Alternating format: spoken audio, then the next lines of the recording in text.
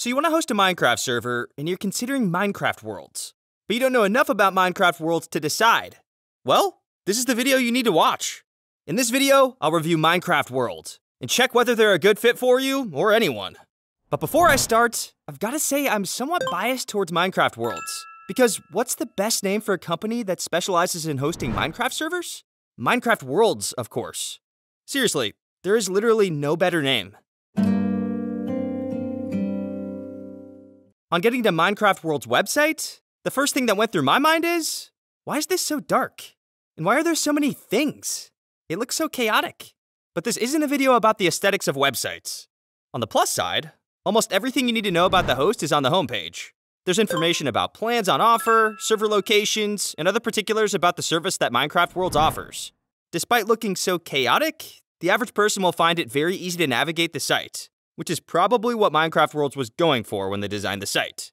If you love multicraft, well, you're not going to get multicraft with Minecraft Worlds. Instead of providing multicraft, or a heavily customized multicraft, they provide an entirely different control panel. It isn't the worst thing in the world, of course, but most people would prefer a plain old multicraft control panel. So let's get right into it. What does Minecraft Worlds have to offer? What, exactly, is in this Minecraft world?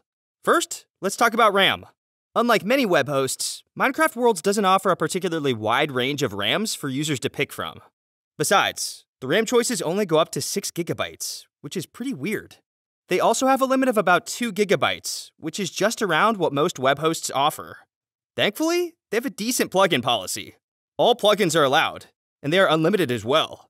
So you can add whatever you want to your server without worrying about administrative control. Unfortunately, they don't provide a lot of information about mod packs and whatnot. They only say that there are many pre-installed mod packs that you can choose from.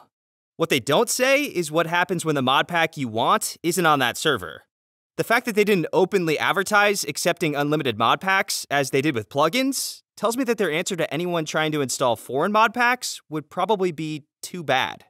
There's information on server locations, but it's sparing, as the site just mentions that there are 2 servers on 2 different continents, Europe and North America.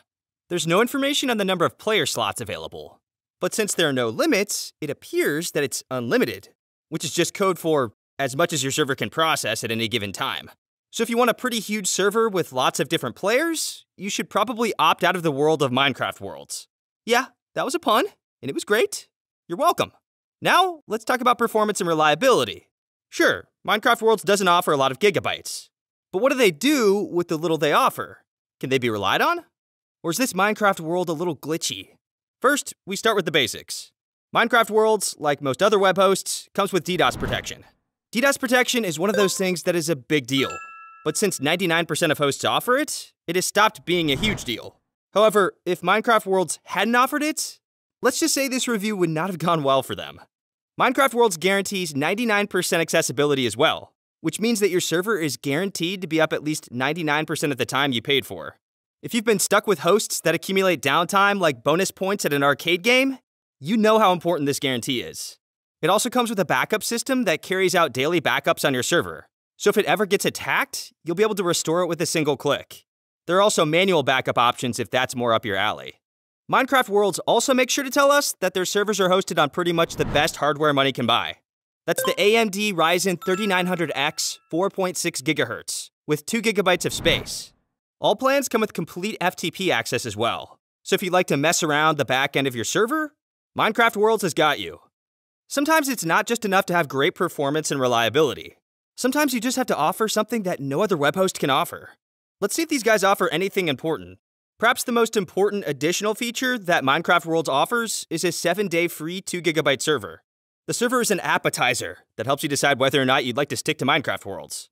This is a pretty useful feature because it allows you to understand whether or not you're comfortable hosting your server with them. It also saves you money in the process. Other additional features include unlimited NVMe disk space, custom address without port, online files editor, and unlimited maps. You can also allow other admins to interact with your server, and you can also have your friends pay for your server through donations. Rad, right? Hunting for charity has never been this easy. So how much do you have to pay to get access to all of this? Well, it seems the answer is a lot. The cheapest plan, aside from the 2 GB free plan, is the Steve 2 GB plan. It costs just around $5.99. The most expensive plan is the 6GB plan, and it costs $17.99. While Minecraft World's cheapest plan isn't exactly too unreasonable, their most expensive plan is probably the most expensive I've ever seen. Minecraft Worlds didn't do too badly until it got to pricing. Their cheapest plan makes economic sense, but the higher we went, the least economic sense it made. In fact, you could say that the prices Minecraft Worlds quoted were a world of disappointment. That's it, guys. If you love this video, make sure to smash the like and subscribe button. Also, I want to disclose that we might get compensated for the products mentioned in this video. This helps our team to continue to help you in your search for reputable and trustworthy Minecraft hosting servers. Goodbye, and remember to check back for more reviews. Oh, also remember to stay safe.